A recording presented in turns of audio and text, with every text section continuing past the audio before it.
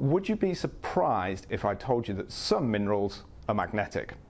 Maybe even more surprising is if I told you that all materials are magnetic. Is a strawberry magnetic? Yes, it is. If you place a strawberry in a very strong magnetic field, it'll hover in the air. In this video, we can see a strawberry hovering inside a strong magnetic field. And when I say strong, I mean 200,000 times bigger than the Earth's magnetic field. The reason it floats is because it's full of water, and water is magnetic. But we have to remember water is very weakly magnetic. That's why we need such a strong magnetic field. So if we can agree that even strawberries are magnetic, then maybe it's not such a big surprise that minerals, in particular those containing iron, are magnetic too. I'm going to talk about hematite, which is an iron oxide, Fe2O3.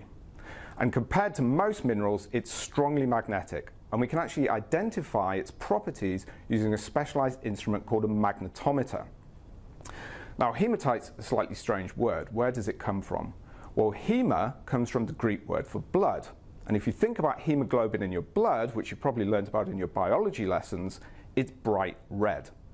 So hematite has this deep red color because it contains a lot of iron, just like the hemoglobin in your blood. Now, let's think about the dusty red center of Australia. When you think about that, you're thinking about hematite. Hematite forms due to weathering in these really dry environments like the red center of Australia.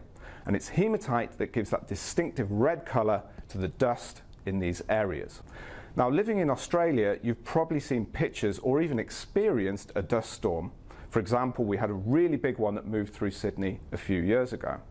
And when you look at a photograph of the Sydney Harbour Bridge, you'll see this red dust surrounding everything. That's hematite. So we often see these pictures of dust storms producing red and orange skies, but what happens to all of that dust?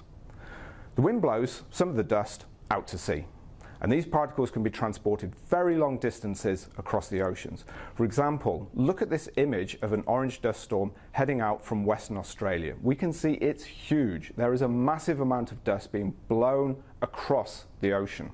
In the video you're looking at now, we've seen an image of the 2020 Godzilla dust storm.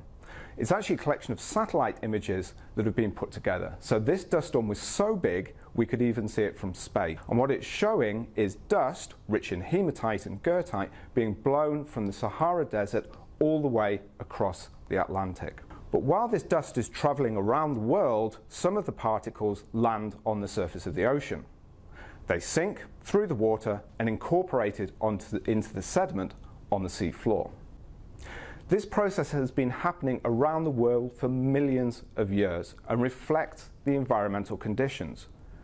Dry conditions mean we have more dust storms, and therefore more hematite is blown into the air and deposited into the oceans. As part of our work at ANU, we use really big research ships to core sediments from the world's ocean. These sediments span millions of years through geological time.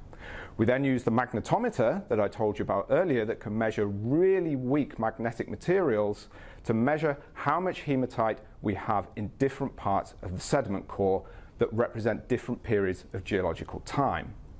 More hematite in the sediment suggests that more dust was being transported over the oceans by the wind.